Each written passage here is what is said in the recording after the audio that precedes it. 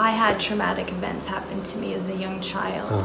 And so anytime that I've looked at massage, having it done to me or training in it, there's always been this hesitation.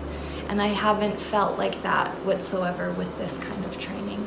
I've always felt very safe. And, you know, after today's session, like, I felt so free.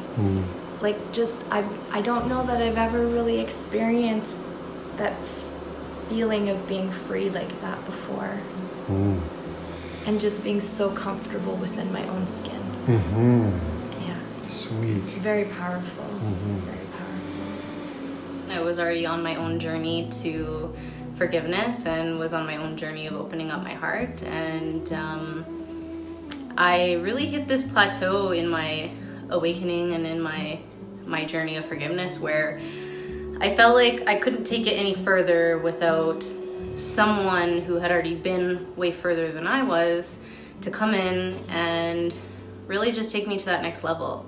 As soon as I saw that there was forgiveness and then there was Hawaii, I was like, okay, I'm there, I'm sold. So I signed up right away. I didn't even blink an eyelash, and my days just kind of led me everywhere to where Wayne was, and it totally changed my life. Ooh, the training for me in Hawaii. I loved Hawaii. I want to go back. I feel like my spirit's still there, actually. The technical aspect was addressed, but there was also the deeper shamanic work that was being, you know, the energy work that was being discussed, and the conversations that were being had outside of the course time was actually very helpful and beneficial for me. And if there was anything that I would, you know, change about my experiences in Hawaii, it would be if I could have only stayed longer.